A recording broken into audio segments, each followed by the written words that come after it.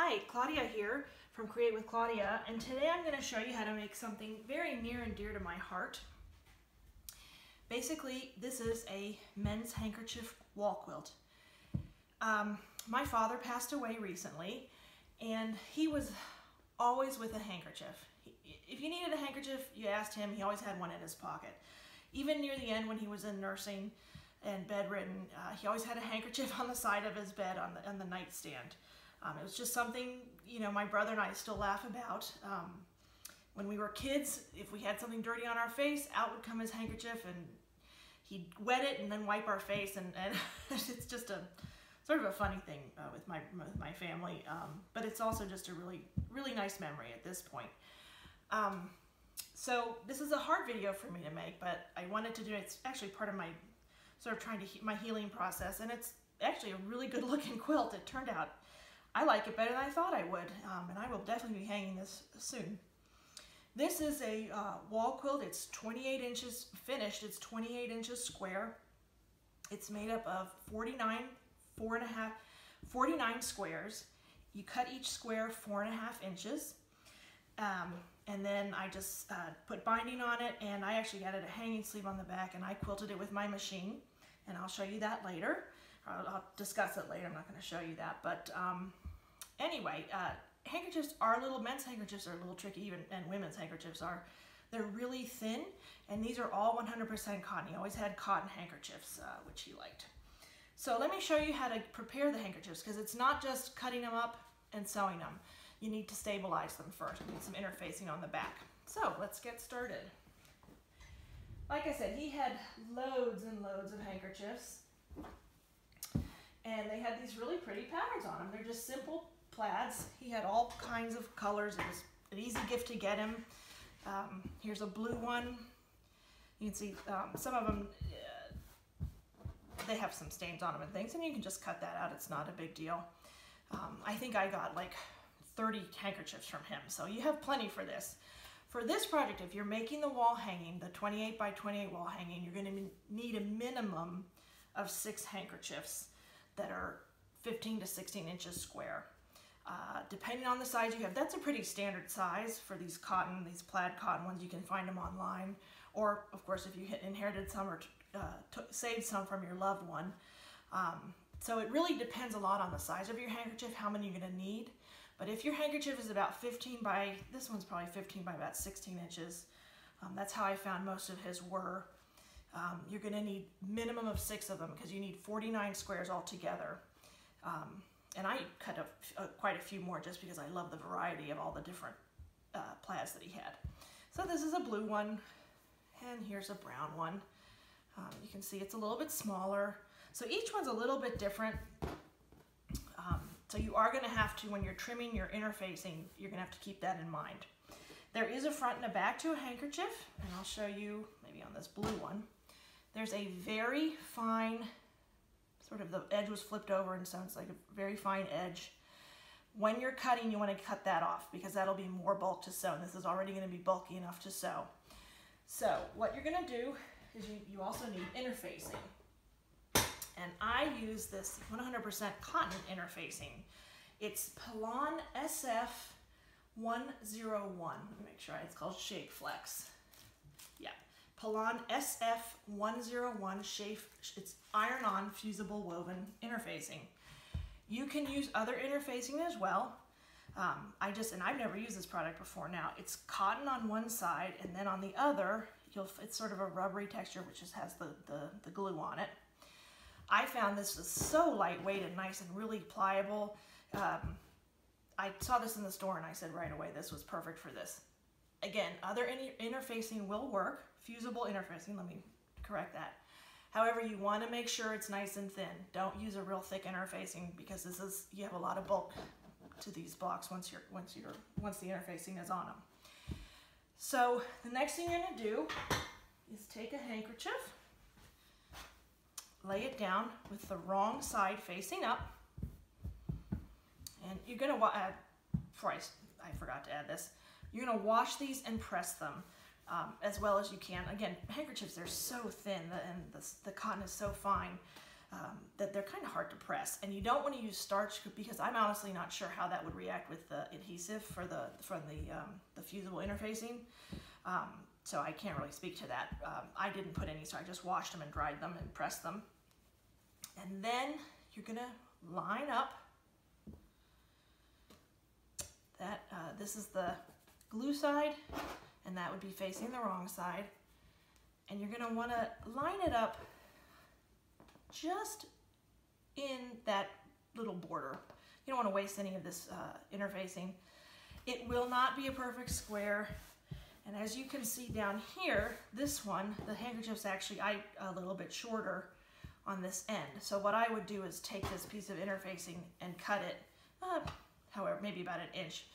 It's not an exact science, and then what you would do, once you've lined it up as well as you like, again with this edge cut off so that it would be within, within the handkerchief, so it's not sticking out, so it doesn't, when you iron it, it doesn't glue to the ironing board. You're going to take it over to your iron and press it as per the directions on the interfacing you're using. So I'm actually not going to show you that part because it all depends on the interfacing you decide to use. But here is one that I've already done. Here's the front side. You can see this one's an old handkerchief that's been well worn. And there it is with the interfacing on the back. Nice adhesive there. It's nice and smooth and flat. And it's still very pliable and very soft and easy to use. So then you want to cut it. And you're going to get 9 squares. Hopefully you're going to get 9 squares out of this. And let me get my rotary cutter and my ruler, and we're gonna cut. And you're gonna cut, I always start on one edge, try to line it up. You're not gonna have perfect lines. The handkerchiefs are pretty wavy, and when you press them they may not always be straight, but I think that adds to the real charm of this quilt. So anyway, you're gonna start off, get your edge, your clean edge right here. Hoping you can see that. And you're gonna do that. I'm just gonna put that aside, whoops. Okay, and then you're gonna start your 4.5 inch strips. And I like this ruler, it has a little 1/2 inch starting point. Okay, there's your 4.5. And I can just sort of eyeball it here a little bit. I always double check my measurements because I don't want to waste these handkerchiefs. That would be a shame. You can also do the strip by strip. I just like doing the whole square. It makes it easier. There's another 4.5. And hopefully it comes out. Yep, this one's just right. Some you'll find there's a bigger 4 inch. You'll see when I flip it over to do the actual cut out the squares, you'll see there'll be a longer edge. So that's 4.5. And you can discard all of that. And then you're gonna rotate your cutting board. And you're gonna start on this edge. And you're just gonna, again, cut off as close to that edge, to that border as possible so you don't have that, because that is a pain to sew through. In fact, that one, let's see. Just line up the lines here. I cut, when I first started doing this, I cut 2 of them wrong and I didn't get as many squares as I thought I would out of them. And that bummed me out because I hate wasting these handkerchiefs. And then I'm just gonna cut the 1 square just so you can see.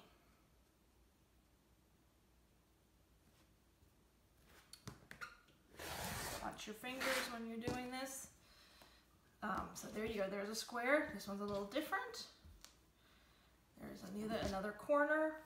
And you would continue and do that so that you would get 9 squares out of each handkerchief.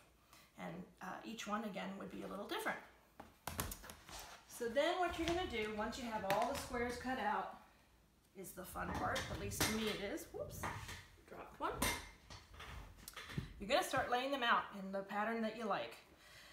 And if you're lucky enough to have a lot like me, you get to play with them for a long time. So I'm just going to do a few here. Let's see, he had all kinds of plaids. He had solids. I will throw in a solid from time to time. It sort of gets your eye rests on that, and it sort of maybe softens up the piece a little bit. Let's see what else. You can see he had all kinds of fun patterns. Any which way. Let's see. I love that green one. That's my favorite one. I don't have much of that left. I use a lot of that in the quilt I've already made. I like that blue. And why don't we just try that one for now? So there you can see there's a pattern. This is of course smaller. I'm not going to show you the whole thing. For the quilt that I showed you, it's 7 squares across by 7 squares down. But for today, I'm just going to show you how to put this together. It's really, the biggest pain actually is preparing the handkerchiefs. Once you're done with that, it's a simple putting together quilt like any other quilt. So now once you're done, you like your pattern, you're going to sew the blocks together. And again, because it's a small wall hanging, you can do this in no time.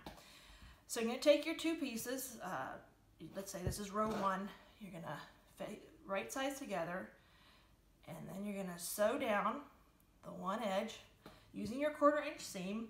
I do use a little bit longer stitch length. This is pretty thick to sew through because essentially you have 4 layers. They are very thin though, so it's not as hard as I thought. It might be actually a little bit harder to sew through. But anyway, let me show you how you sew that down. Make sure my machine's ready. Oops. Okay. And I do chain piecing when I do this. I mean, you can almost chain piece the whole quilt top and then sew it all together.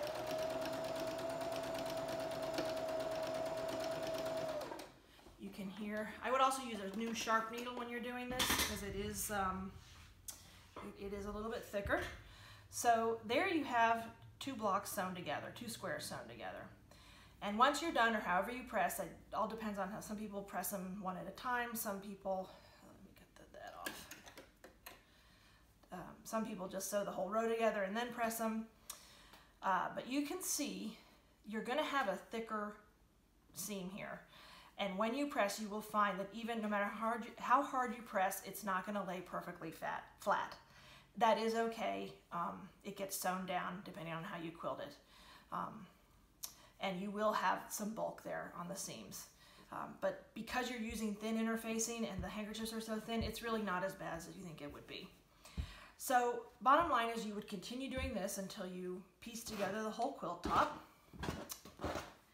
And then you have your quilt.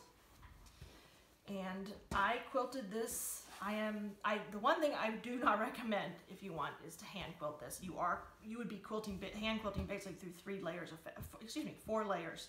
The backing, the batting, the interfacing, and then of course the handkerchief. And that would be pretty tough on your hands. But more power to you if you can do that, that'd be great. I actually found I just did a simple straight stitch on my machine. I do not have a long arm machine. I don't have a fancy machine either. I just quilted it straight down. And I actually think it's really effective with this plaid pattern. I think it really shows it off. And the only thing I would just note here, because the handkerchiefs are so thin, you can see where they've sort of shifted a teeny bit when you're quilting. So it almost has a little bit of a teeny tiny scallop. Some it's more pronounced than others. You can sort of see there. Does not bother me. I think it actually adds to it a little bit, adds a little bit of movement. But anyway, bottom line is you can quilt this however you would like. I also use a very thin batting. And I use 100% cotton batting on this. This would not be, I don't think it would be good with a thicker batting. That's my personal preference, and that's up to you.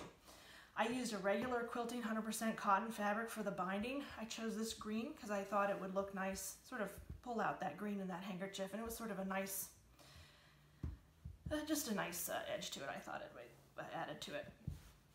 I also added a sleeve. Again, that's totally personal preference, but I like to hang my quilts on quilt racks, and so I need a sleeve. And there you have it. I'm going to make one for my mother, one for my brother, just to keep the memories alive. I'm going to cherish this forever, and I will definitely hang it. and it's just a really special memento, and it's a special way to remember a loved one. So if you have handkerchiefs from your dad or your grandpa, even maybe hankies, ladies' handkerchiefs with the florals, that would be pretty too. But it's just a wonderful remembrance of him, and I hope you've enjoyed it, and I hope you give it a try, and I really appreciate you watching. Thanks so much.